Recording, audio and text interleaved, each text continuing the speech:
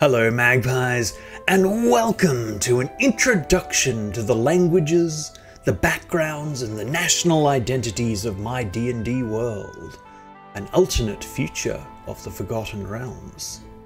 Over this series I will provide you with the rules and the story concepts for playing as an inhabitant of any one of over 40 different nations of Faerun. Part mechanics and part lore, this series is intended to help you to make a character in my world and to align your backstory with the campaign, or just to learn more about the Forgotten Realms and to inspire your own world-building adventures. A lot of the information in this video is taken from the 3rd edition Forgotten Realms campaign setting, which is an absolutely top-tier feat of world building, the relevant parts of which I have converted for use in the 5th edition. I shall furnish you therefore with my homebrew rules for languages, with my modifications to backgrounds, and also with a list of bonuses I hand out to those who align their backstories with a defined homeland and culture. Let's get swoopy and begin. First of all, I want it noted that I do not use Common as a language in my world. Whenever the game refers to the Common Tongue, understand it to mean the most commonly spoken language in that part of the world. In Cormyr and in the Western Heartlands, this is Chondathan. Across the north, it is Damaran. In the east, it is a mix, with Mulhorandi being the most politically dominant, while in the south it is a linguistic free-for-all, with perhaps the language of the Sharan tribesmen being the most geographically dominant. Now, I acknowledge that this does place some burden on characters who come from exotic lands, and must therefore pick a background, a race, or a feat that gives a bonus language just to communicate. But if I know D&D players, having a unique and exotic character is kind of the whole point. So to this effect, I will allow players who take the skill expert feat or skilled feat to replace one of the bonus proficiencies given with a bonus language instead. I have also introduced 2 new languages to the game, to give it a more medieval European feel. The first is Laros, which is roughly equivalent to French, being the high-class language spoken at court. The second is Thoras, roughly equivalent to Latin, being the language of highly educated persons, spoken at universities, by doctors, by lawyers, and by priests. Generally speaking, if you want to rub shoulders with the elite or be involved in court intrigues, it is important to learn Laros. And if you want an education beyond basic reading, writing, and arithmetic, you will find it far easier if you know Thoras. I have also added these languages to certain background packages to make it easier to navigate society. So therefore, the following high-class backgrounds all receive Laros as a bonus language, being Celebrity Adventurer's Scion, Courtier, Knight, Knight of the Order, and Entertainer, though it should be noted that with entertainers, it only really applies to those who perform for the upper classes, like a court jester or a troubadour poet. A juggler or a fire eater, on the other hand, might not necessarily have cause to learn. Likewise, the following backgrounds receive Thoras as a bonus language, being Acolyte, Anthropologist, Archaeologist, Cloistered Scholar, and Guild Artisan. Though again, with Guild Artisans, this only applies to physicians, alchemists, scribes, and other formally educated persons. Not so much to blacksmiths or to peasant herbalists. Finally, the following backgrounds receive both Loros and Thoras as bonus languages, being Noble, Sage, Vizier, and Watadavian Noble. Now, this is just a general guideline, and you should speak to your DM if your background is not on one of these lists, but you think that your story justifies being able to speak one of these elite languages. So, still, while we're still on the topic of backgrounds, I have reskinned a few backgrounds from other campaign settings, so as to better fit the realms of heterodoxy. First of all, the anthropologist background. It might well represent a migrant from another culture who has become naturalized through cultural immersion. But you should keep in mind that if you frame it this way, it no longer makes sense to have Loros as a bonus language since it is no longer a formal academic background. But regardless, it may be a nice, simple and easy way to justify an exotic homeland, while also gaining that all-important bonus language slot. Continuing, a Grinner background from the Wildmount campaign setting would be perfectly suited to being a harper minstrel, seeking out and undoing tyranny across the world, while a plaintiff from Acquisitions Incorporated could be a convert to the heretical faith, having the means to travel to the Sunset Vale in pursuit of their new life. A Simic scientist from the Ravnica setting is perfectly suited to be a member of the Thaumaturgist cult. It worships technological innovation and human progress, even above the gods themselves. A Volstrucker agent from Wildmount could be a guild assassin, associated with such groups as the Royal Heralds, the Fire Knives, or the Night Blades, among other such groups of professional killers. Finally, a Witchlight Hand from the Wild Beyond the Witchlight sourcebook could be either a nomadic Gua soothsayer or a person who grew up in the Endless Revel, the never-ending festival to the goddess Shares. Okay. So now we've got your background sorted. Let's talk about your homeland and how this will affect your starting equipment, languages, and proficiencies. In my experience, around 90% of all D&D characters are unique one-in-a-million archetypes with no strong ties to the community and no living relatives. For the other 10%, I have created an incentive system for their ironically unique playstyle of not standing out. To qualify, you must tie your backstory to a certain part of the world with ties to your home community, and you must in some way justify your character as a product of that society, rather than merely as another Nietzschean Superman going their own way. If you do this simple task, you will receive bonus equipment and, in some cases, bonus proficiencies. So over this 7-part series, I'm going to briefly introduce all major narrative countries in Faerun, and each region will list between 1 and 4 equipment packages.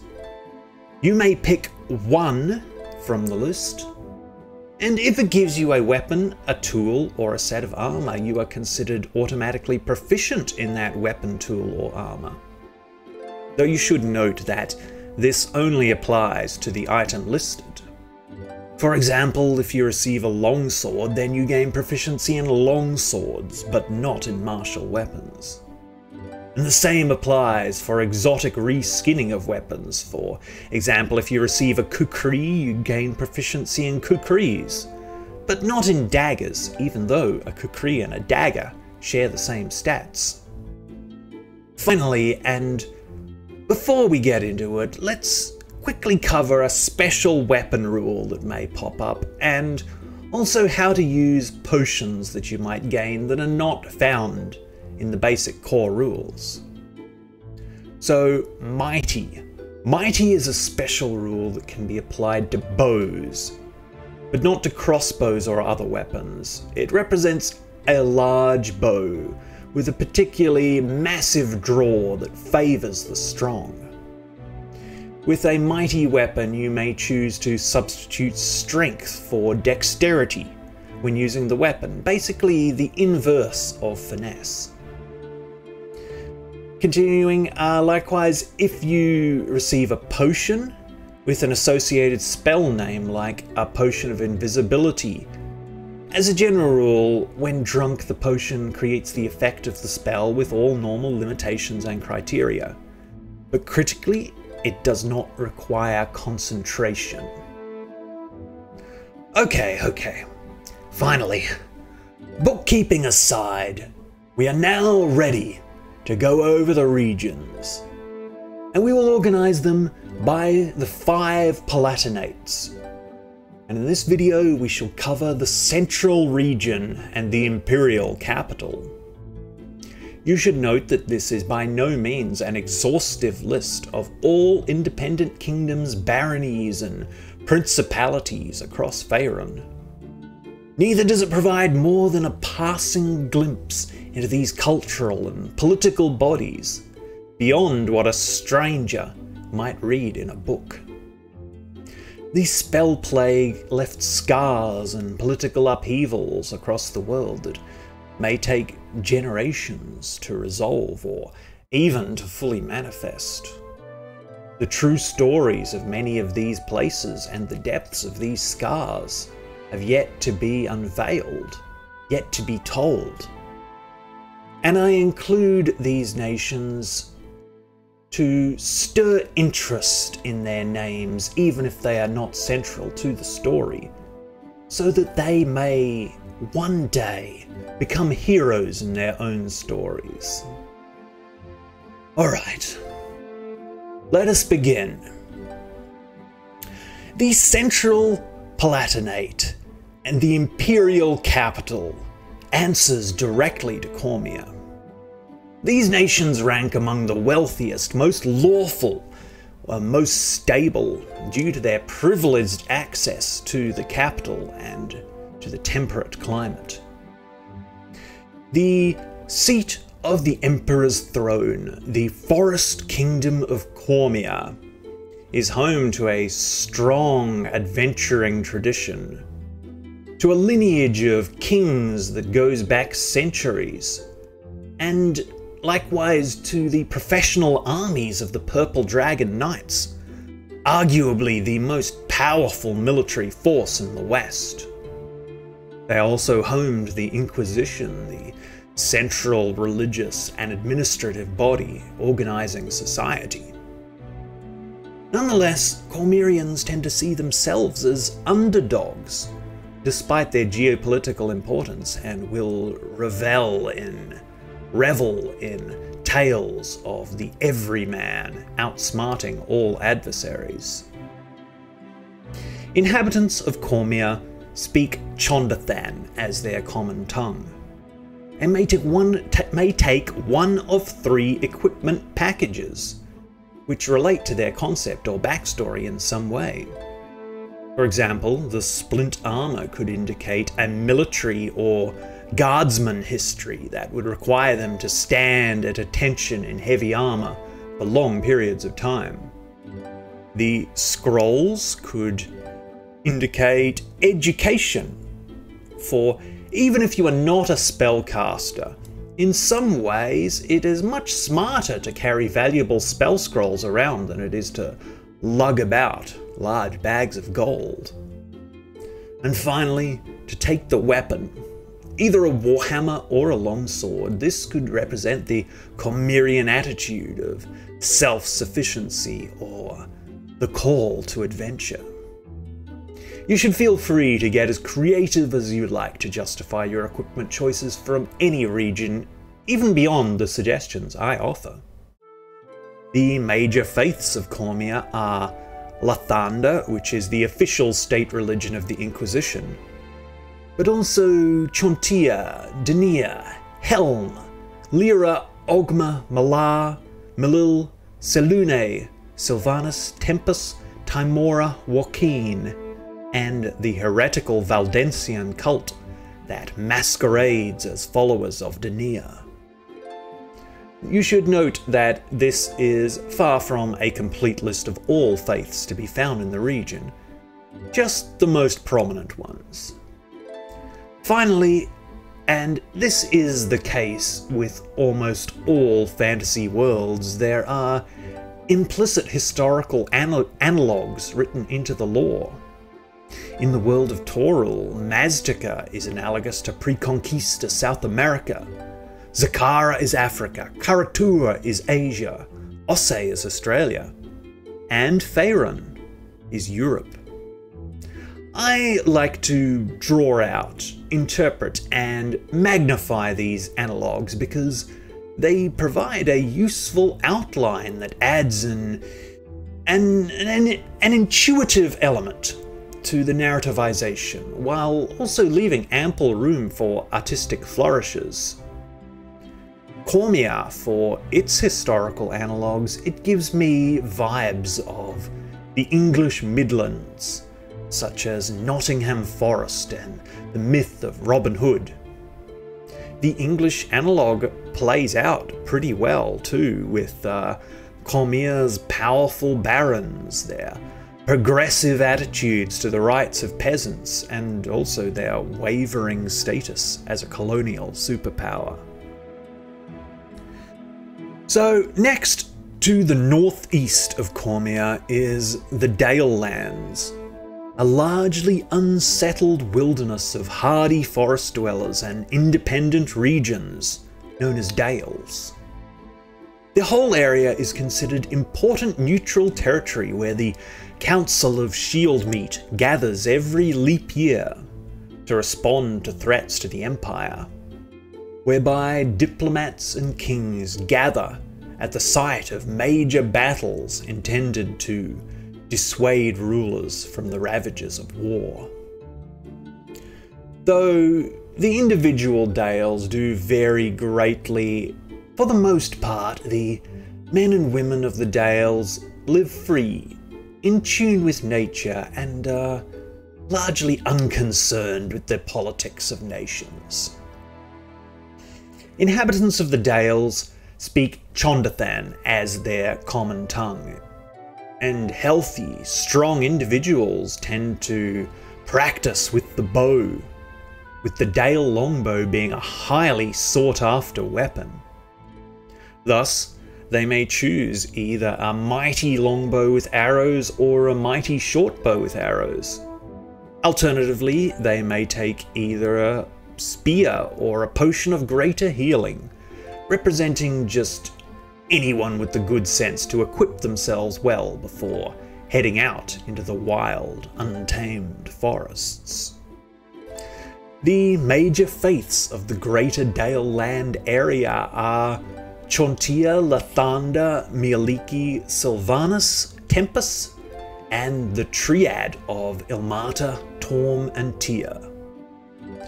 Though, if you do really want to get technical, worship and culture varies by dale, and I don't really want to list them all, so for the sake of brevity, let's just do a quick montage while I list my favourite types of cheese.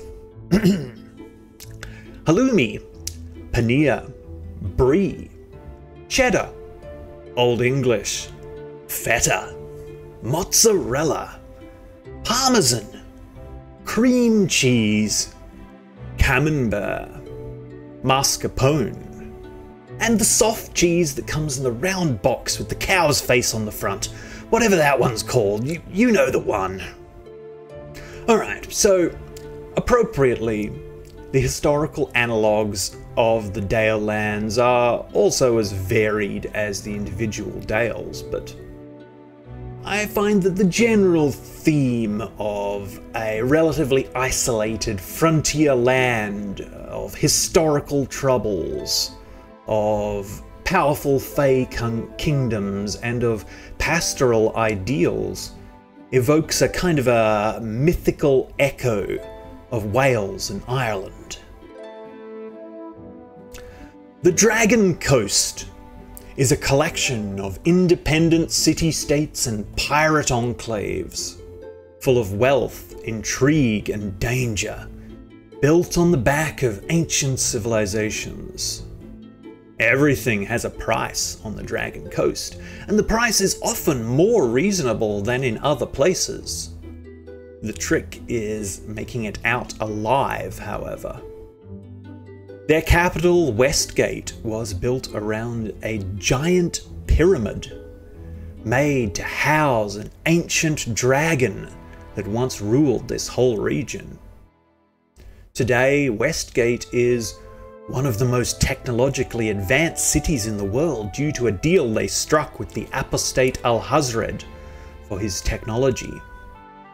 It is a city of steampunk marvels, not found anywhere else in the world. Inhabitants of the Dragon Coast speak Chondathan as their native tongue, and the available equipment packages reflect these criminal and mercantile roots of this land. They may take a weapon, either a rapier or a light crossbow and bolts, or alternately they may choose between one of two protective potions, either a potion of blur or a potion of resistance. The major faiths of the Dragon Coast are Helm, Sune, Tempus, Timora, and Umberlee. It is also home to the heretical Thaumaturgist cult, masquerading as followers of Gond, and also the Methuselan cult of Marsala, popular among sailors. The historical analogues of the Dragon Coast have echoes in the Italian city-states, especially Venice, mixed as well with the exotic appeal of Constantinople. But a visitor to Westgate might well feel that they were in Atlantis itself. Sembia is an old and fairly militaristic nation, ruled by wizards and often disliked by their neighbours. They gained some mastery of Netherese magic in centuries past, which they used to cloak their homeland in a shield of darkness, protecting their interests from outside interference. Isolated, they gained their own variant language based on Chondathan and Damaran, called Zembian, which they developed over time. After their protective barrier collapsed during the Spell Plague, Sembia was conquered by Cormyr. Today, they maintain their magicratic government, but have also embraced the free market, becoming highly successful in the commercial sphere. Inhabitants of Sembia speak both Chondathan and Zembian as their common tongues, but they only have one piece of regional equipment to choose from, as every Sembian understands that magic and money equals power. Therefore, Sembian adventurers tend to be better equipped than most, having taken the time to acquire fortune before fame. For their good sense, they receive a whopping extra 300 starting gold. The major faiths of Sembia are Azuth, Denia, Lathander, Leviatha, Mistra, Shah, Sune, Timora, and Joaquin. Regarding Sembia's historical analogues, I interpret the Damaran language group as being the Germanic peoples, and I play this up in Sembia. With its dark history of conquest and isolationism, its strong national pride and its mercantile influence, I find Prussia to be a good analogue for Sembia, being a bastion of exotic influences and colonial themes in the easternmost reaches of the West. Though today, with Sembia's current deference to Cormier, perhaps Prussia under Napoleon would be a better analogue. Okay, thank you, magpies, and that concludes the Central Palatinate. But we have many, many more nations to cover. Next time, we will push westward into the fantastical and wealthy frontiers of the Faerunian homeland. Faerunian heartlands, I mean. I look forward to seeing you there.